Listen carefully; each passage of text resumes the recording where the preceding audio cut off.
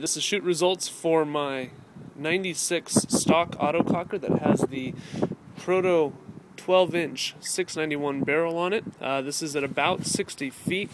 As you can see, the grouping's pretty damn good. I mean, to be honest with you, you go up a little bit, there's nothing really that's around it. This is about a 60-foot. Once again, this is about 12-inch by about 8-inch brick. You did get a few over here after I broke a ball. Most of that's from that.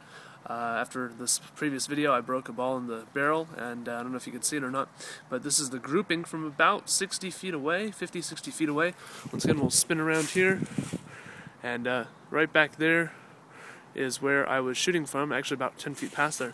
So that's my stock 96 autococker with a 12-inch Proto barrel.